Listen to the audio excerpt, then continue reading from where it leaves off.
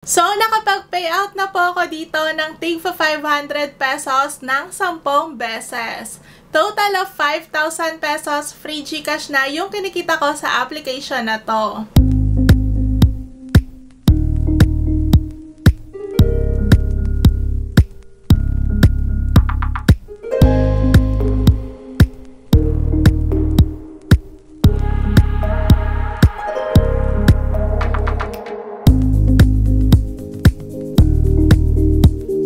Meron po tayong 300 pesos GCash giveaway in this video. Ang gagawin nyo lang po is sagutan nyo lang po yung question ko mamaya. Comment down below your answer. Pero bago yan, itap nyo po muna yung subscribe button and the notification bell para mas mataas yung chance ninyo na manalo sa giveaway. Ongoing pa po yung ating Samsung Galaxy Tab giveaway. Para makasali po kayo, mag-watch, like, and comment lang po kayo sa bawat video na ina-upload ko. Check out the description box below para makita nyo po yung full mechanics kung paano po kayo makakasali dito. Here's the application. Pwede nyo po itong i-download sa Google Play. Ilalagay ko po yung download link sa video description. Pagka-open po natin itong app, meron po magpa-pop up dito na privacy policy reminder. Kailangan po natin itap itong agree and continue. Pero nasa sa inyo kung gusto nyong basahin yun na. Paano ba tayo kikita dito ng free GCash money? Itap lang po natin itong play. Ayan, ito yung level 1. So, meron ng tutorial dito kung ano yung gagawin natin. Ang kailangan lang po natin is i-drag itong image papunta dito sa puzzle. Ayan, kailangan lang po natin yung saktuhin. And then, ito naman yung next. Tingnan nyo lang kung ano yung drawing para alam natin kung saan po natin i-drag itong image. Kumbaga, parang lalagyan lang po natin ng kulay itong picture. O, diba? Sana all nagbibigay ng kulay. Ayan, and then next naman, ilagay lang daw po natin yan dito. So, meron naman siyang tutorial kaya hindi po tayo mahihirapan. And last one. So, dito daw yan. Ayan, natapos na natin itong image. Nagkaroon na ng color and naging animated pa. O, diba? Ang galing. And nakakuha po tayo dito ng 100 coins plus 3 diamonds. So, pwede natin yan i-multiply by 2 kapag tinap natin yung times 2. So, dito na tayo sa level 2. Tap lang po natin yan. Ito yung drawing na kailangan natin i-paint or kailangan natin lagyan ng color. So, idadrag lang po natin yan. Ayan. And then next, sa tingin ko dito yan. Pero parang hindi. Kapag hindi ninyo masyadong makita yung drawing or hindi nagmamatch yung picture doon sa drawing, hanap pa tayo dito ng iba pang image. Kasi minsan magpa-pop up lang yan kapag nalagay na natin itong mga nasa unahan. Ayan. Try natin yung bato, o diba? And then next naman, sa tingin ko dito yan. Next is... So, ayan, nalagyan na ng color. Unti-unti na. Try natin to kung pwede nang ilagay. So, ayaw pa din. Ayan, nilagay ko yung mga leaves dito sa may ilog. So, as you can see, nagkaroon na po ng panibagong drawing. So, dyan na natin ilalagay pa yung ibang puzzle piece. Katulad nito, lagay natin dito sa gilid. Ayan, and then next naman, sa tingin ko dito yan. And then next is itong tent. Last 2. So, ayan, ito. Finally, nalagay ko na rin yon. So, nakakuha po tayo dito ng another 100 coins plus 3 diamonds. And level 3 na po tayo. So, dito sa level 3, tingnan natin kung ano yung image na kailangan nating i-paint. Or ano yung drawing na kailangan nating i-paint. More likely, mga forest pictures. So... unahin natin to. Ayan, nalagay na natin. And then next naman, so wala pang drawing para dito sa picture na to. Try natin to. Ayan, feeling ko hindi pa siya pwede. Ayan, unahin natin itong bilog. Feeling ko dito yan. O, diba? And then next naman, ayan, dun pala yung isa. So, konti na lang mabubuo na natin. Actually, sa una, medyo mahihirapan ka kasi nga, konti pa lang yung drawings na nakalagay. Pero kapag kaunti-unti, nabuo mo na yan, madadalian ka na lang dito. So, ito hindi ko alam kung saan nilalagay. Parang hindi pa siya fit doon. Etong bato, ayan. So, wala pang mga leaves. Ayan, wala pa ako nakikitang leaves. Ayan, nakita ko tong grass. Hindi ko alam kung grass ba tawag dyan. So, kapag ka nahihirapan na tayo sa pag-paint nitong image, pwede po tayong gumamit ng hint. Itap lang po natin itong hint icon.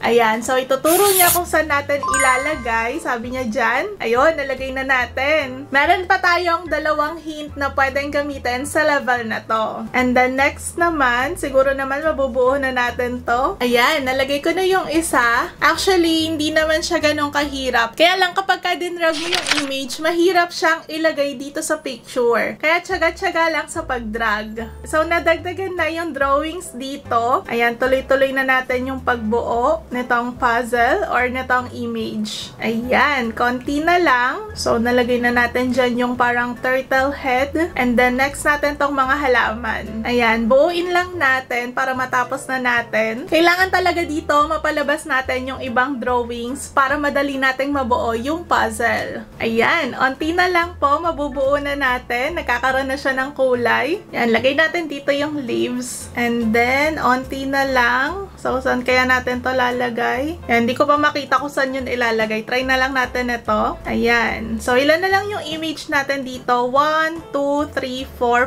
5, 6, 7, 8, 9, 10, 11. Since meron pa tayong 11 image dito, ibig sabihin magkakaroon pa po ng another drawings. So, buuin lang muna natin yung mga available na nandito. Ayan, and then hintay natin. Ayan, nagkaroon na po ng another drawings. Diyan na natin nilalagay yung mga natitira pang puzzle piece. Actually, mas madali na tong buuin kasi onti na lang. Ayan, at mas madali ko na siyang nabubuo kumpara kanina. Kasi nga, sa sobrang dami ng puzzle piece, hindi mo alam kung alin dun yung mauuna.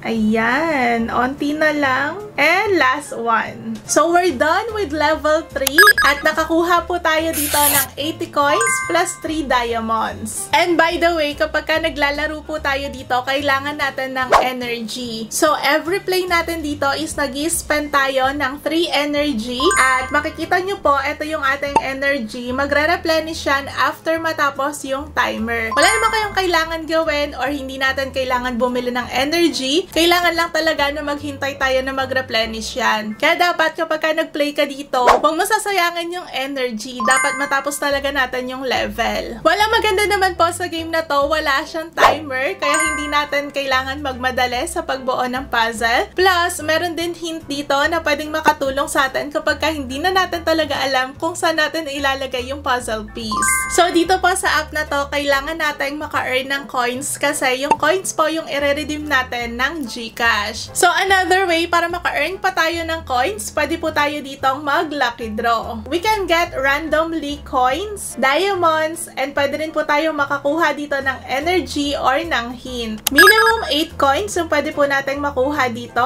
and maximum 20 coins. And then dito naman po sa task, pwede pa tayo makakuha dito ng coins kapag ka nakapag-lucky draw tayo ng 12 times. Natapos natin yung 10 chapters at yung 25 chapters. Ganun din po sa achievement. Kapag ka nakatapos tayo ng chapter, we can get additional 30 coins.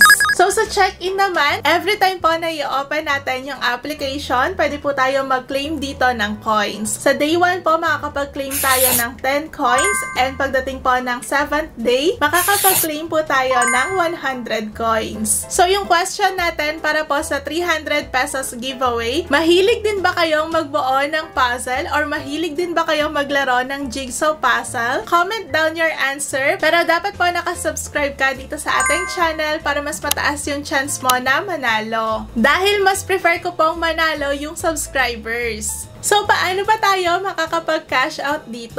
Itap lang po natin itong GCash icon. Kailangan po natin yan ma-unlock para makapag-payout tayo. So, yung first na gagawin natin dito is mag-login ng account. Tap natin itong go. Ayan, pwede tayo mag-login dito using Google. So, meron ng check yung ating login account. Yung next step po, kailangan natin mag-lucky draw ng 6 times. So, tatap lang natin yung go. And then, 6 times tayong mag-i-spin dito. Para makapag-payout po tayo tayo dito, i-tap lang po natin na tong withdraw. And pwede po tayo mamili dito ng payment method kung GCash or PayPal.